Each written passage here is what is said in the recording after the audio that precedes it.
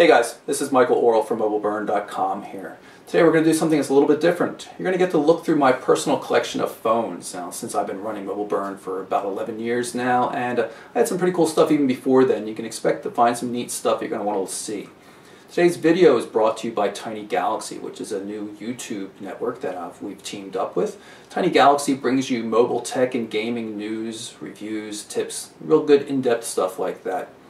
If you're interested in checking out some of the videos, click through the link up here in the corner.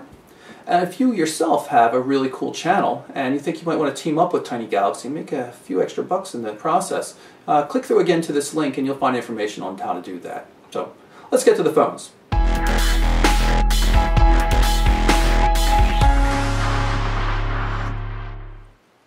So first up, I'm going to show you the Ericsson R520, sometimes known as the R520M. I've got two of them right here. This is actually a prototype. The device was announced in the year 2000, and I got this before it came out on the market. Paid thousands for it, I'll let you know. Very cool device. This is the standard model, production model. And you can see the difference on the back. If I flip them over, this one has a prototype labeling sticker. I have no batteries for either of the devices because none of the devices from back 10 plus years have working batteries. A lot of the batteries start to bulge and they can damage the phones. This is the standard antenna, just a stub antenna. This one on the other hand is a whip antenna. You can see how it extends into the battery compartment here. The battery actually had a notch out for it in order to allow for the extended whip antenna. Infrared port, but the main thing that was big about this phone is it was the very first GPRS device on the market that also had Bluetooth capability, so you could use it with Bluetooth devices.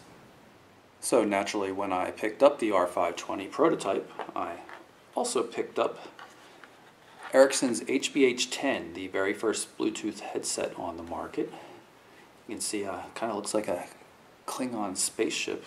Sitting in the charging dock right here, pops out. So there's no charging points right there. Pretty cool design.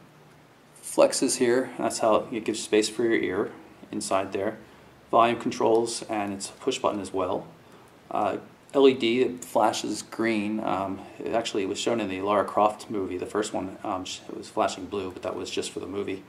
Then you see the charging base here, and it still uses a fairly regular Ericsson charger that was available only a couple of years ago.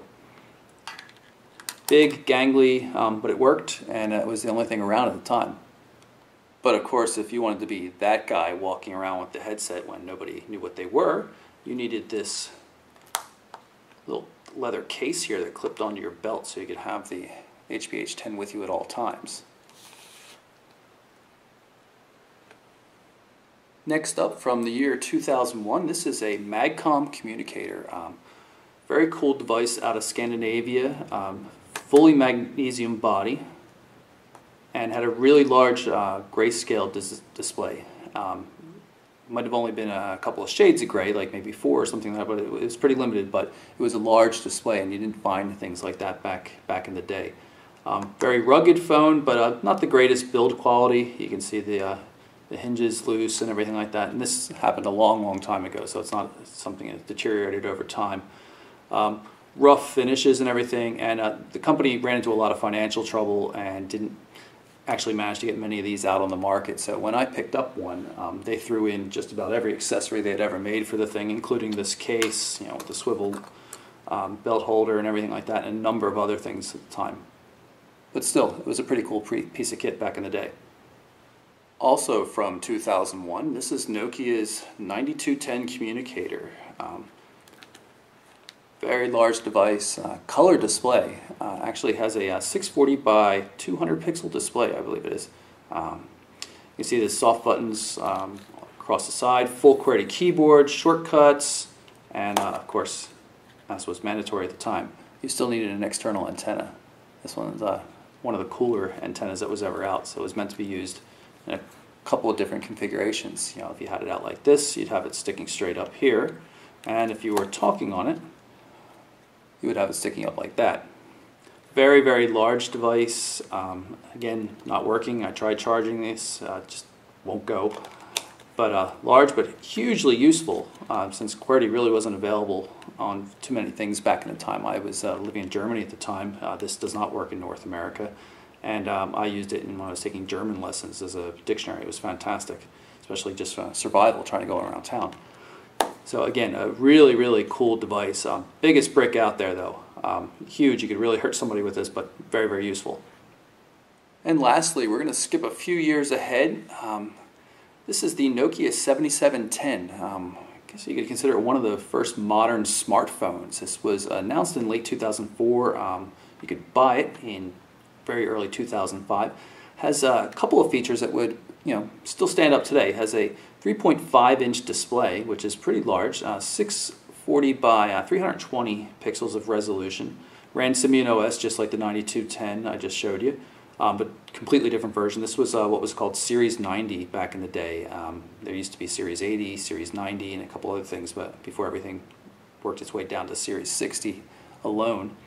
You can see pretty large, but still had a whopping megapixel camera, which was really hardcore back in the day.